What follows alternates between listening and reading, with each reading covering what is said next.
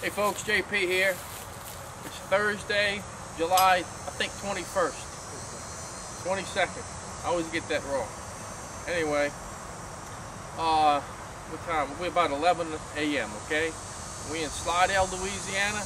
We have bees in a soffit area. Well, they're partly in the soffit, partly in the attic, okay? You can see about 50% of the hive from the attic space. And so the combs are attached to the roof sheeting, okay? But where the roof narrows down, it's impossible to get all that out from the attic space. So we're going in from the outside. I got my friend George here, who's helping me with this thing. You saw George last time. He was holding up the umbrella, okay? He may need it today too because it's quite warm out. By the way, ladies, he's single. Anyway, and young. I just want to give you all a close-up and show you how where the bees are getting in. Okay, we have a two-story house, brick below. We have board and batting above this. Okay, we're also going to do some bee proofing on this house, this whole entire side, in fact. Okay, to seal it off so other bees can't get back in. I got Carlos down there and he's working his magic, and I'm getting ready to get in there and start moving combs once George opens this thing up. So just to give you another little glimpse. Let's see, a little close up. Looks like a guard bee right there. See her? She's just ready to do her job. There we go. A couple of them coming out. All right, folks, we got this soffit open. As you can see, we got some beautimous combs here.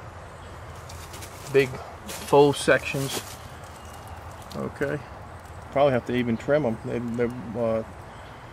They're larger than the deep from top to bottom. One obstacle is this Romex, as you can see, and you're going to have, let's see, I don't know how many sections, but probably at least 5 sections that they built right around that Romex, so that'll be a little bit interesting.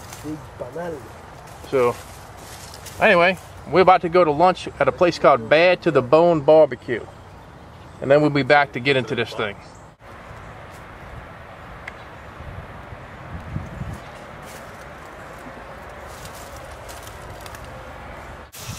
Came back from Bad to the Bone Barbecue. Where Bad had never tasted so good. We stuffed. So all I know is we got a big old hive here and we got a shady tree right here. I don't know who's gonna win, but we're gonna do our best and we're about to get right into it. We don't need an umbrella with this tree.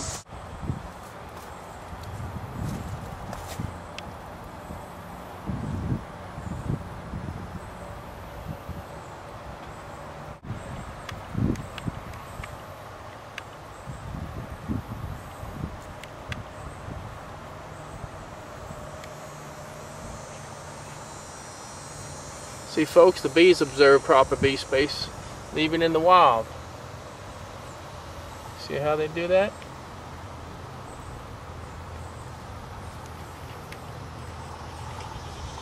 They just go between each section and do what they need to do.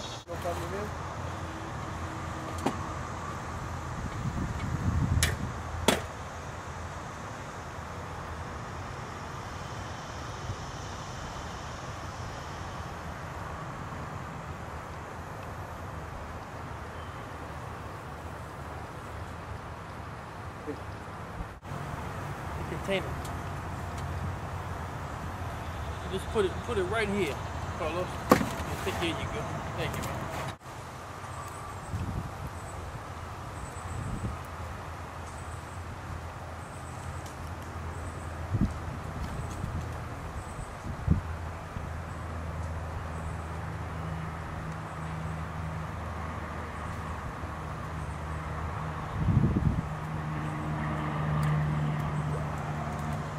All honey.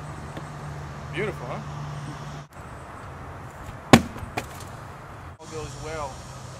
Once they get the honeycombs out of the way, we maybe be left with nothing but the broodcomb section.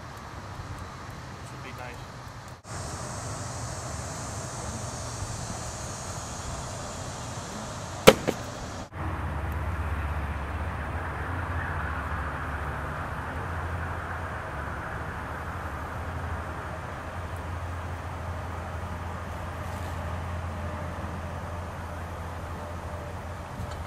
Okay. That's it.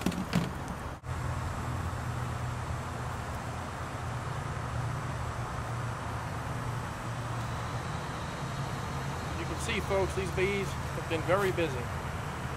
And there's a lot of Chinese tallow trees. Okay, not too far from where this hive is right now. You can't see them, they're in the background, but I would attribute a lot of this progress to those Chinese tallow. So it's 2:30, folks. First part was accessing this thing, and then after that we went to the bed, to the bone barbecue, and filled up. And we're making progress, okay? We've got quite a few of these out. You can't see Carlos, but he's helping me. We got a huge container, and I'm pulling honeycomb. All right, folks, we got a good bit of the honeycombs pulled, and we're down to some brood comb section that I'm about to cut and transfer to some frames. Just wanted to show you all the progress we're making. The bees have gotten a little bit agitated. They started off real gentle, but you never know sometimes. And these are definitely, if I didn't have my veil on right now, I'd probably be taking a few to the face, so the veil is on. Okay, we got a little bit of honeycomb left. There's a little bit of brood left. And there's this new section over here. I'm kind of thinking that, just took the sting on the hand. There, they're getting a little pissy.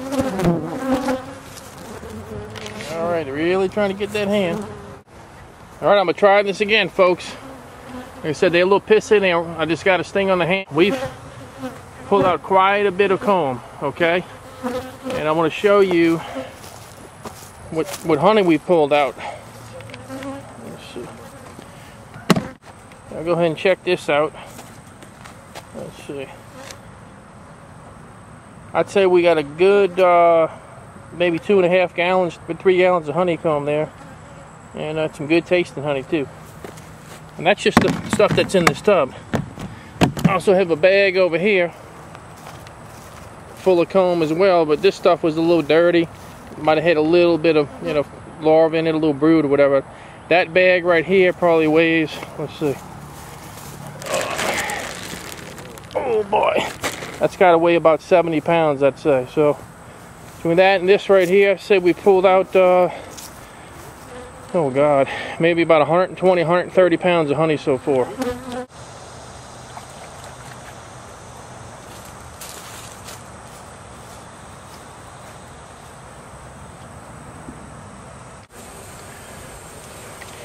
Alright folks, this was not an easy removal by any means. And but here's our queen. I just ran her out of the attic with some beef wick. So, and there she is. So I'm about to put her in the catch box. We have, let's see, 5 frames of brood. And they're generally pretty good bees. They got a little bit pissy here and there, but for the most part, just wrapping it up. So it's been a long day. Another video brought to you by JP, the Bee Man. Y'all have a good one.